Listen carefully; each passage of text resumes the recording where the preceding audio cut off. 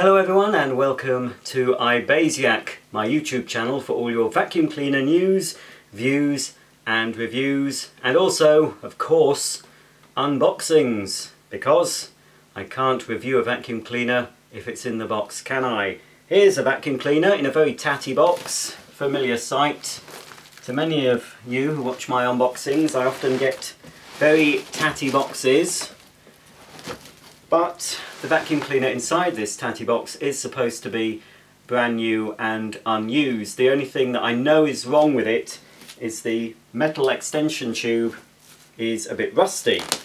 But I'm hoping with a little bit of metal polish I should, fingers crossed, be able to remove the rust. If not, I will have to get myself a new extension tube for this Sebo Airbelt C cylinder vacuum. Another Airbelt C model. I wasn't going to bid on this, but at the last moment I thought, no, why not?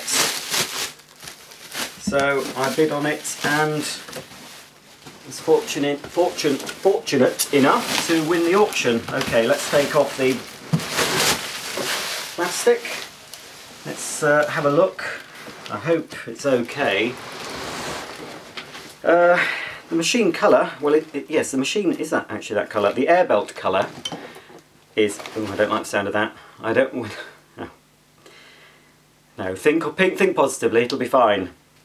Or will it? Anyway, the machine colour is this blue and the Airbelt colour is a grey. It's a Sebo C3 and no power head on this model. I think it has a powered hose though with a remote control, and I do believe that I can fit a power head to this, and I do have a power head that will fit this.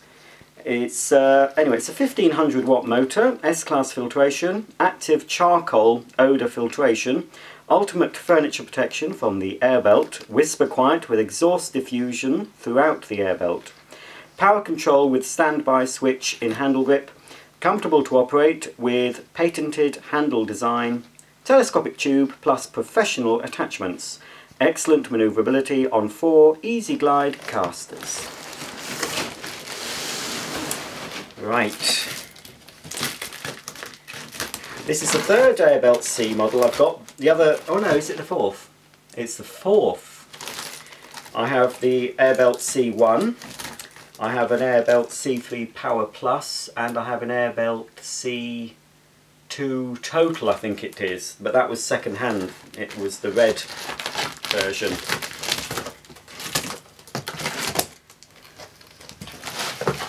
It's not been, you see, they're pretty rugged, these vacuums, so I'm hoping it survived, but it's not been put in the box very well at all.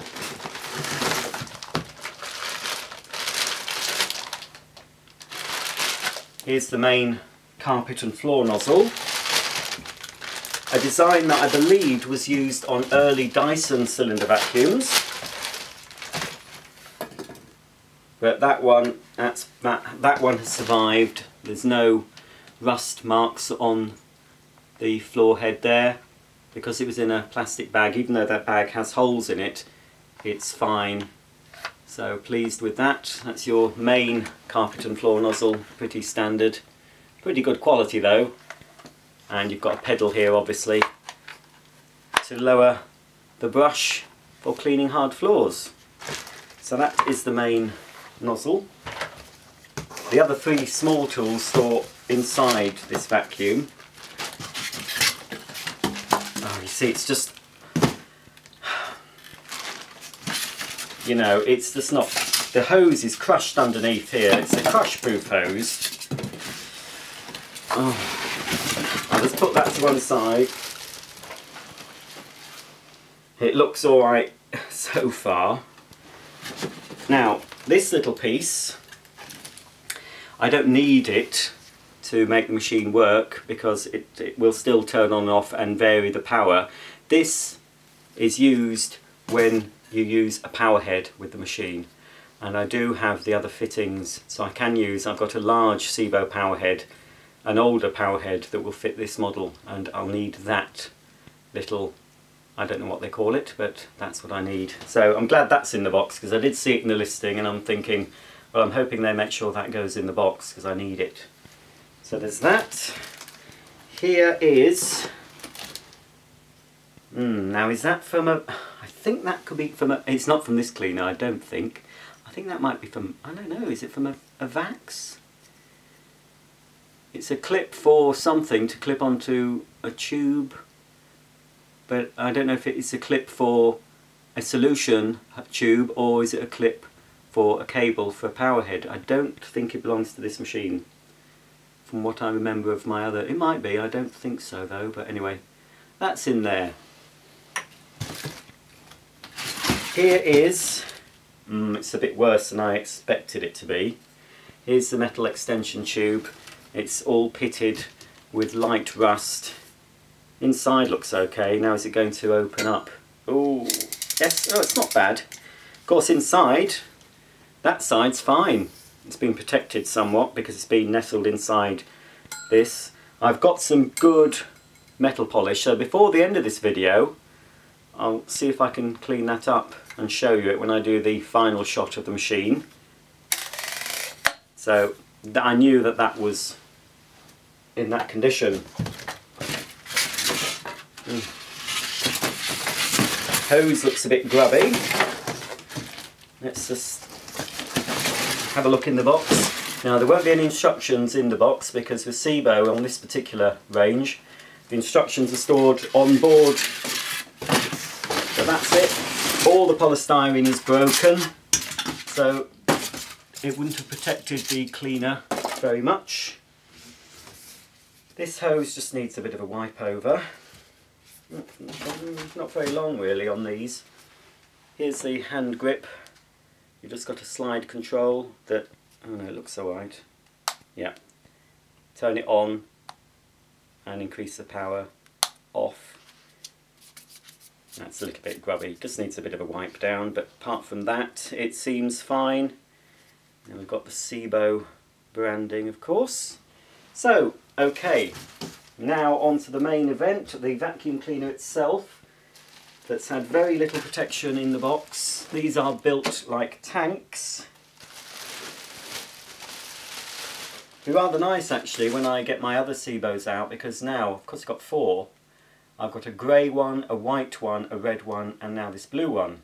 I could do a nice red, white and blue display, I suppose. Now, apologies if the lighting's looking funny. Typical. It was lovely and sunny earlier, but this being Great Britain, the sun is now being hidden by some clouds.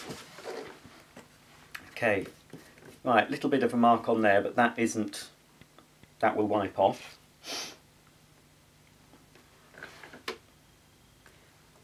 It seems okay. I never actually, when I was, before I was collecting other brands, apart from Hoover, I never really saw many Sebos. They tended to be sold in department stores. I did see the red version, with a turbo head, in an Alder's department store. I think that's the first one I saw in real life. I never saw this machine. In fact, it was only because of eBay I knew that this colour existed. I've seen a green one, but again, not in real life. Anyway, it looks okay. As I say, they are built. They're built very strongly. Much better quality than the Miele. The earlier Mieles were better than the Mieles you can buy now. Mieles are still okay, but I don't find the quality quite as good as the Sebo, especially the plastic. The plastic seems better. Anyway, it's okay. It seems fine. There's a little note here telling me that the operating manual is in the attachment cover. So let's see if it is by pressing this little button on the top here. We can just see, just here, look. Take that off. And there we go. Very good little idea, that. But I expect if you buy one of these second-hand, they might go missing. But I think the second-hand one I bought did still have the instruction book because it was stored on board. Can't think of many vacuum cleaners that do that. So I'm not expecting anything to surprise me in this. There we go. Now it says it's 520 air watts, which is pretty good. I don't know if that's at the hose end or the cleaner end. Then pretty basic instructions really. Not a lot to say about those. I'll just pop those back in. And here we have inside the onboard tools. Again, good quality, full-sized cleaning tools on this model. Dusting brush, a nice shaped dusting brush, triangular, so it gets into the corners of things when you're doing the dusting. I found that if you use it on too high a setting, the suction can be so powerful it tends to close off the nozzle a bit, so best only used on lower settings. There's a little design, can you just see there? That's the position it needs to be in when it's stored on board, but you can of course adjust the angle of the brush. If you need to clean up high, you can just vary it. It's a little bit stiff because it's new. So that's your dusting brush. We have a full-sized crevice tool, not like those little piddly things you get with many cleaners now. That's about that long. This is about 30 centimetres, I'd say, 12 inches. So that should be more than a match for all your nooks and most of your crannies. And finally on board we've got Sebo's, or Hoover call it, all-purpose nozzle, but it's slightly, that's what I'd call it, upholstery, I suppose your stairs, curtains, car seats. Got a little brush on the front. I did find with pets a lot of the dog hairs do stick to that brush. Fairly easy to pull off, but they tend to gather. That brush does pop out. I won't do it now, but I can pull that out for a more thorough clean. Thorough, I believe you say in the USA. We say thorough. We also say herbs, not herbs. But anyway, enough of the nuances, is that the right word, of the American language. You say potato, I say potato, or whatever that song, however that song went. Let's see if I can angle this. Oops, my flap is dropping. Try and open up my flap. Hold my flap while I'm showing you. Oop, that way, down, left, right. Oh, it's like the golden shot. Now I am too young to know what the golden shot was. I know a lot of you will be. Anyway, there we go. It was a quiz show if you're interested, and the viewers had to say left a bit, up, down, and then was it Billy or Billy the Bolt? I don't know. Anyway, ignore me. There we go. I can't read it myself, but peruse that and digest if you want to. It'll say made in Germany on it, I'm pretty sure. The day I see made in China on a Sebo, well, that's the day I'm going to give up. Anyway, it's type, what's it say? Type Sebo Airbelt C3.1, serial number K402506, 240 volts, 50 hertz, 1200 watts to 1300. I don't understand these different wattage figures. It says 1200 watts, 1350 watts, but maximum 1500 watts. Stein and Company, made in Germany. Bag check indicator on the machine here. Other air belts I've got have a little power takeoff socket there. Can't remember which model it is. This one doesn't need the power takeoff socket because it takes its power from the socket here to power the remote control. You've got two very large pedals, one for your on, off, and of course one for your automatic flex rewind. Parking bracket at the back. Of course got your fitted plug and your cable. Lovely, lovely quality. I've always liked the design. It's quite a big cleaner, but it's not excessively heavy like some 80s vacuum cleaners. It is as big as, it's about approximately the sort of size of a Hoover Sensortronic, but it doesn't feel quite so heavy. But it is certainly a better quality than the Sensortronic. Now, on the back, very, very manoeuvrable. 4 very good quality wheels, swivel casters with rubber wheels. And despite Dyson's ball cylinders that claim to be highly manoeuvrable, this one I can guarantee will be easier to manoeuvre than a ball. 4 casters is better, in my opinion, than a ball. That's in my own experience of using various vacuums. I do love this. It's a bit wasted on this vacuum because you never really see it. But a nice little Sebo badge. You'd think they'd put that on the top. But it's sort of a nice sort of a raised little badge of honour, Sebo. And underneath, well, not underneath, here, on the top, we have similar symbol to you get on Sebo upright cleaners to show you that the bag can be accessed inside here. And to access the bag, just pull it up and the bag springs free, the whole bag and the whole bag door. And this uses the same bags as the X series uprights. It's fitted with the older style paper bag. Of course, I can fit the newer fabric dust bags to this. Obviously the X series is still a current model, and I do like the fact, so if you had, if you're very posh and you owned both an X series upright and a C cylinder, the bags were interchangeable.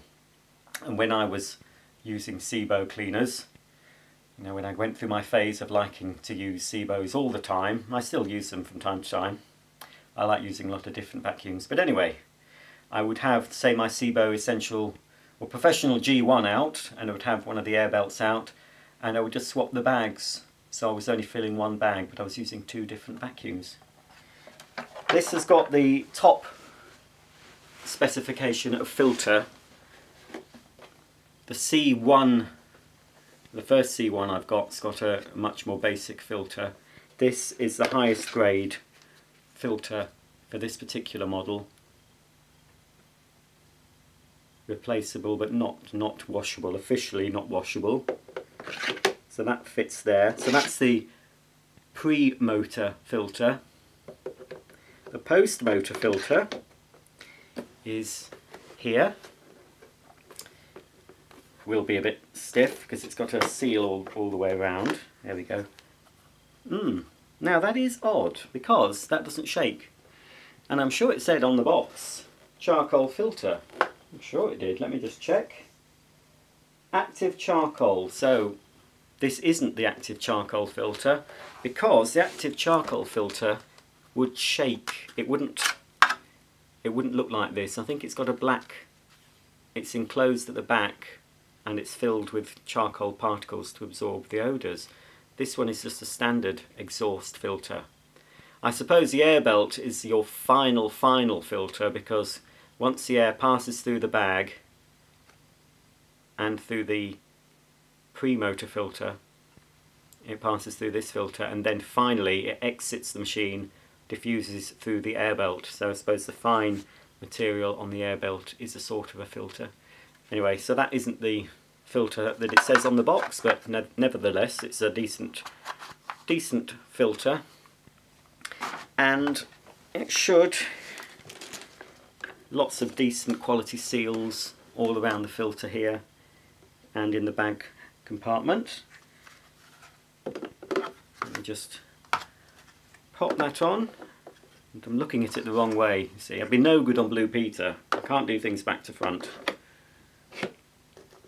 I don't know if they still do that on Blue Peter. Do they still make things on Blue Peter? I've not seen it in many a year. Certainly not since it went to CBBC. Anyway, I'm a little bit old for Blue Peter. So there we go. That's the bag. And that's the bag door. Obviously, if you don't fit the bag correctly, you can't put the bag door back. It'll fail safe. There's a little doobry there, so I need to push it until it clicks. Well, it's not clicked, but anyway, you see what happened. That little lever moved. So now I can pop it back just by locating this here, closing it, and then just popping that there. And that's it, Bob's your uncle. So, all in all, pretty pleased. I haven't switched it on yet, of course. Everything could go downhill from here.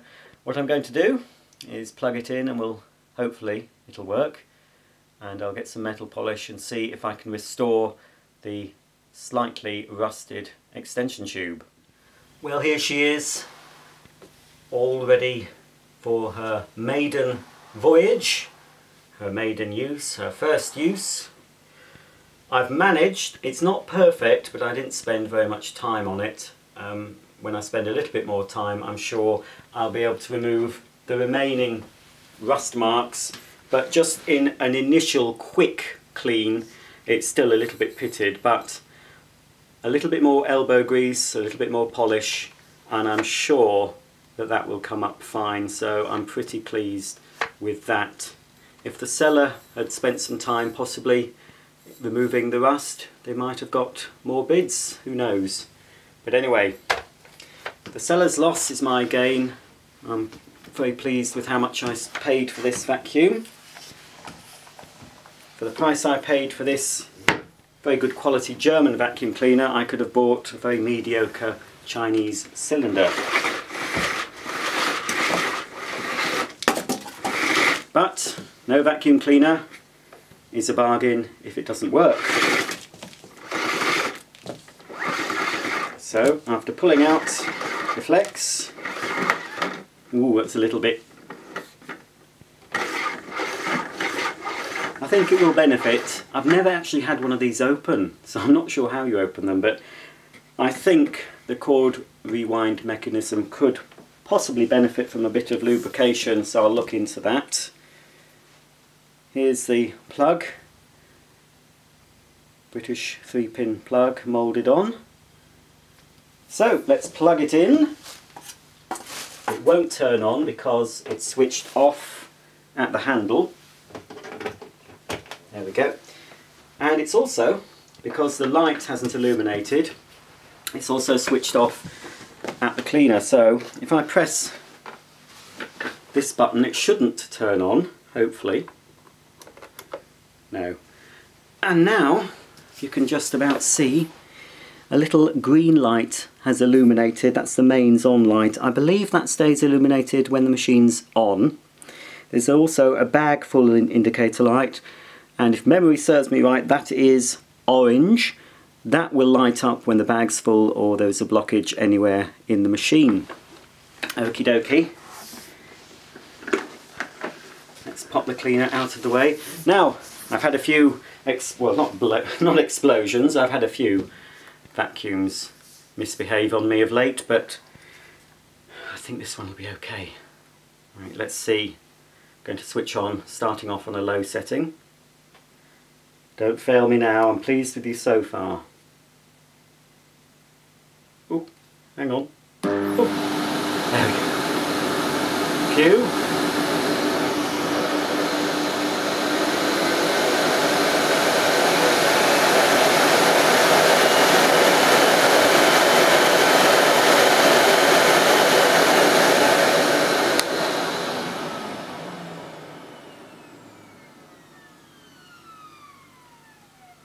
Beautiful. I stayed quiet for the winding down.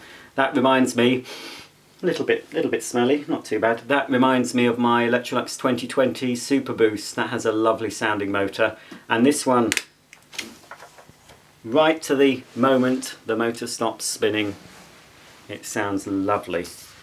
Let's judge the suction. I'm not expecting great things suction wise, but anyway.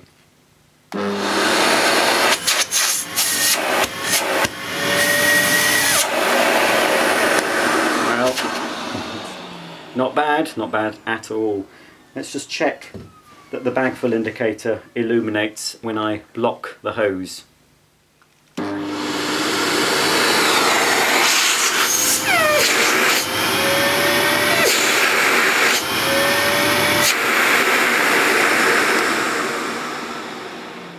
So that's good, no problem there, everything seems to be functioning as it should.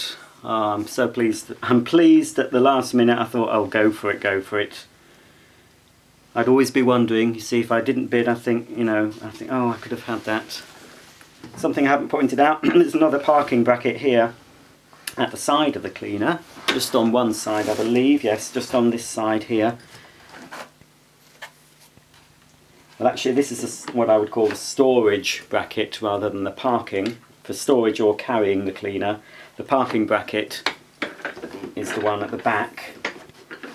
One thing that's a little bit niggly about this is the hose. It does tangle a bit, I've noticed, on these vacuums, because it doesn't swivel. It only swivels at the handle end.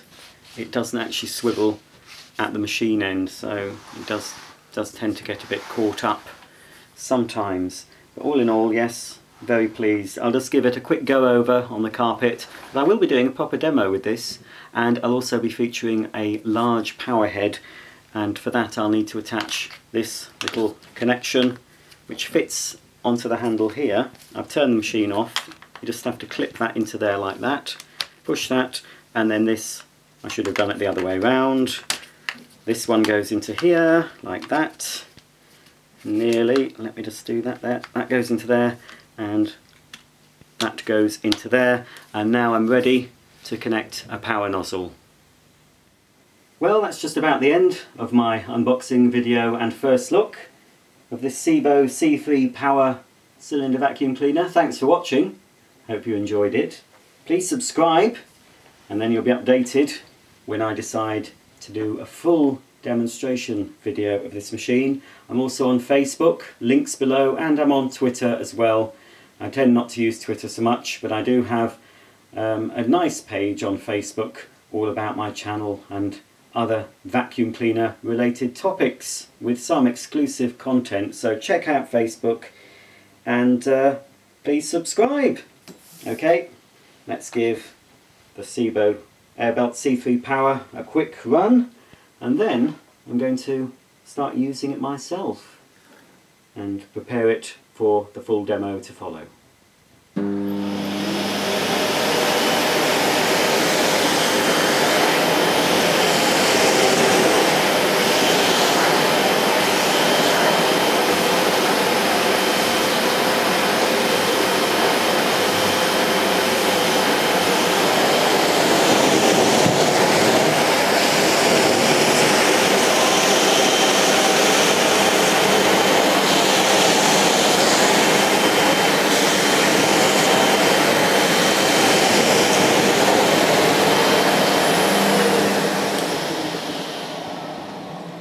There we go. See you soon, and goodbye.